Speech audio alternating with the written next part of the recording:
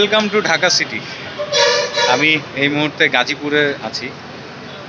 গাজীপুরে আসছি হলো আমাদের সিরাজগঞ্জ রাইডার্সের অ্যাডমিন কবির সাহেব। সে হচ্ছে GoPro Hero 7 একটা কিনবে সেকেন্ড হ্যান্ড। তো এই জন্যে সে হচ্ছে আর কি আজকেই তার ক্যামেরা লাগবে। আসলে বিষয়টা এরকম যে যদি কেউ কখনো শখের জিনিস কিনতে যায় সেক্ষেত্রে সে হচ্ছে আপনার যত কষ্টই হোক না কেন যে কোনো মূল্যেই ওইটা ওই সময়ই পাওয়ার চেষ্টা করে, এবং এটা আমার ক্ষেত্রেও হয়, সবার ক্ষেত্রেই হবে। কবির ভাইয়া একটু মুখটা দেখি, তোমার একটা হাসি মুখটা দেখি ভাইয়া। GoPro 7 কিনতেছো, তোমার ইয়া কি বলো তো? কি হলো, ব্যাটকে আসিস কে? ব্যাটকে আসিস কে তুই ভাই? এই হচ্ছে আমাদের জিতু ভাই। হ্যালো। এ সবসময় খালি আমাদের প্যারা দিবে না, আমি প্যারা দিই। সিরাজগঞ্জ রাইডার্সে সবাই প্যারা দেয়। আলহামদুলিল্লাহ, আপনারা প্যারা দিলে আমার ভালো লাগে। হ্যাঁ, গাজীপুরে আসলে তার কাছে চা খাওয়া যাবেন ঠিকঠাক মতো। অবশ্যই অবশ্যই, যে কোনো সময়। বিসমিল্লাহ মানে ভাই, আল্লাহ হাফেজ। হ্যাঁ, ভালো থাকেন। আসসালামু আলাইকুম বন্ধুরা, কেমন আছেন সবাই? আমি ঢাকাতে আসছিলাম, গাজীপুর। এখান থেকে এখন ব্যাক করতেছি। জানি না GoPro দিয়ে আজকেই নাইট রাইডের ভিডিও কেমন হবে আমার জানা নাই। ডেফিনেটলি ভালো হওয়ার কথা, আফটার অল GoPro বলে কথা। এখন কোথাও ওয়েট করবো না, কারণ অলমোস্ট প্রায় 10টা 12 বাজে, 10:15 বাজে। আমি সিরাজগঞ্জের উদ্দেশ্যে বের হয়ে যাব। রাত করে একটু সাবধানে বাইক চালাতে হবে, আর যদি ঘুম টুম ধরে তাহলে তো আপনারা আছেনই, কথা বলতে বলতে চলে যাব নাকি? তো বন্ধুরা, আমি হাইওয়েতে গিয়ে কথা বলি, এখন আর কথা বলবো না, কারণ সিটিতে ঢাকার ভিতরে একটু কনসেন্ট্রেশন দিয়েই বাইক চালাতে হবে।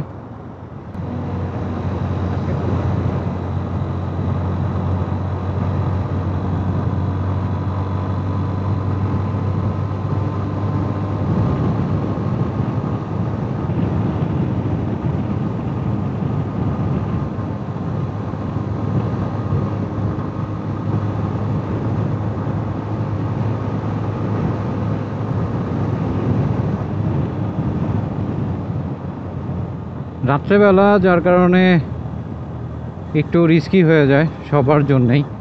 আমি এই সামনের কাজী লাইন যেটা আছে এই বাসটাকে টার্গেট করেছি। ও আমার রাস্তা ক্লিয়ার করে দিয়ে চলে যাবে, আর তার পিছনে আছে প্রাইভেট কার। প্রাইভেট কারটা চলে গেলে আমার রাস্তা ক্লিয়ার।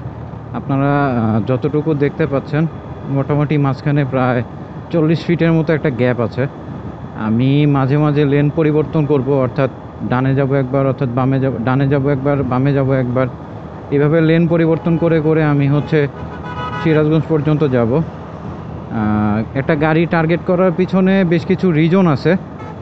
সে কথার কথা, আপনি অনেক রাত্রে যাচ্ছেন, যে কেউ হয়তো বা আপনাকে আঘাত করার চিন্তাভাবনা করতে পারে। সেক্ষেত্রে আপনি যদি ওই বাসটার সাথে সাথে যান, মানে একটা গ্যাপ রেখে চলে যান, জাস্ট আপনার নজর রাখতে হবে যে বাসে পার হয়ে যাওয়ার মাঝখানে কোনো লোক আপনার সামনে দিয়ে চলে গেল কি না।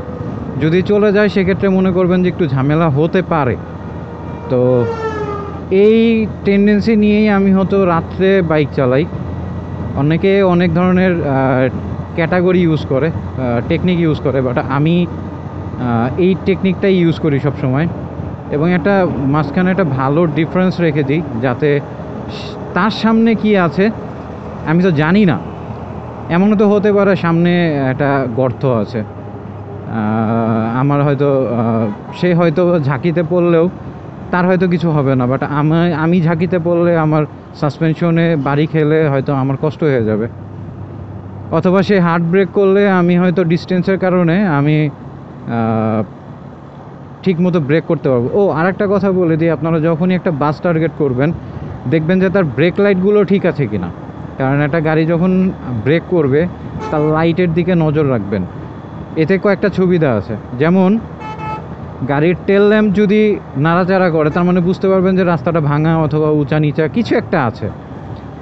এই জিনিসগুলোই হয়তো রাত্রে রাইড করার সময় মেনটেন করবেন। আমি কালিয়াকৈরের কাছাকাছি, তো এখন একটু যাব, কারণ এই মুহূর্তে রাশ আছে, প্রচণ্ড পরিমাণে ট্রাক, একটু কেয়ারফুলি যাইতে হবে।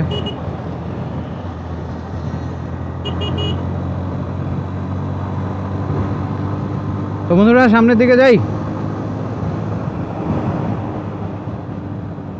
আমি তোমার পিছনে ছাড়ছি না, কাজী লাইন, কাজী কাজী কাজী সাহেব, কাজী সাহেব।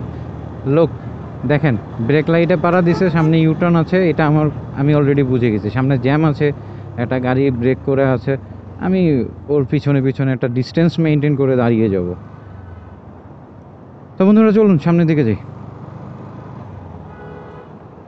শিট ম্যান, আমার ফগ কেটে গেছে, ফগের কাজ করতেছে না।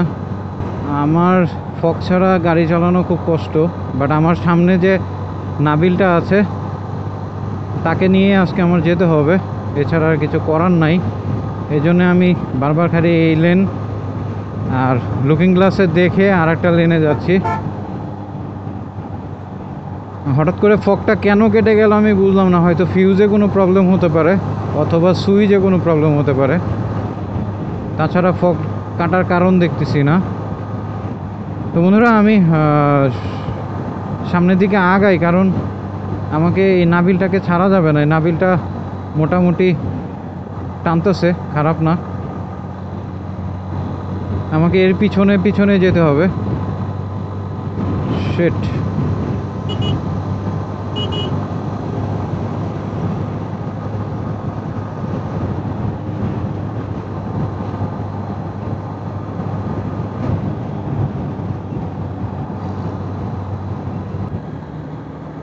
brother, remember one thing, when you have visibility lot of, you can overtaking in front of your truck, but highly careful. Opposite side bus or truck will be pushed in front of your truck or bus. He can be push you to left side, and that will be very harmful for you and very harmful for bikers. So when you night ride, you can maintain your rules, because definitely you and me not deserve an accident. Wow, দেখছেন ওনারা আপনাকে চাপ দিতে কিন্তু একটুও দ্বিধাদ্বন্দ্ব করবে না। আপনাকে দেখেন রাস্তার উপর দিয়ে উঠে গেছে বাইকগুলো। এজন্যই বলছিলাম যে আপনারা যখন ওভারটেক করবেন অথবা ব্রিজ দেখে ওভারটেক করবেন। এই যে দেখেন আমাকে চাপ দিয়ে দিচ্ছে অলরেডি, দেখছেন ওই পাশ থেকে গাড়িগুলো একে চাপ দিচ্ছে।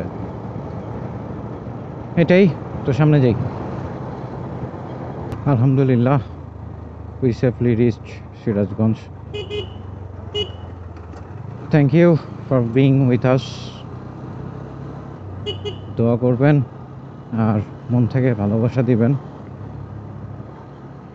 তো বন্ধুরা আজকের ব্লগটা এই পর্যন্তই রাখছি। আল্লাহ হাফেজ।